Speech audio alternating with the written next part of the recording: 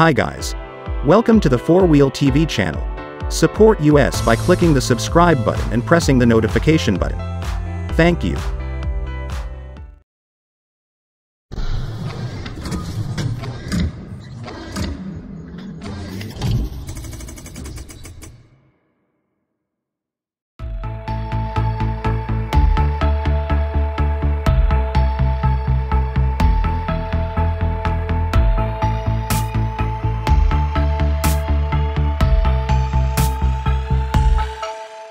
The pure electric Hyundai Ioniq 5 has been given a minor update, with the range-topping model's 73 kWh battery pack being swapped for a slightly larger 77.4 kWh unit. Hyundai has also introduced a couple more optional extras and some suspension tweaks.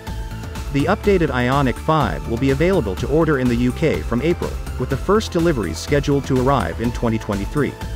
Hyundai hasn't yet confirmed prices and specifications for the new model, but we're expecting a small uplift over the current car's £36,995 starting figure.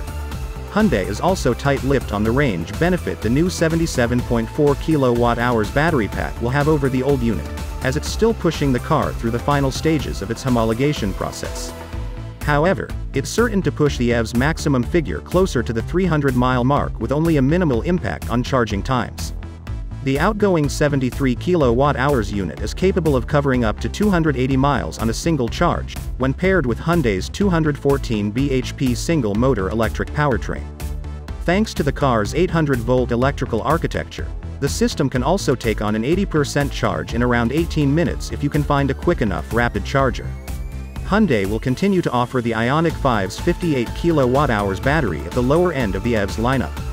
The most basic version is powered by a 168 bhp electric on the rear axle, and is capable of covering up to 238 miles between charging stops.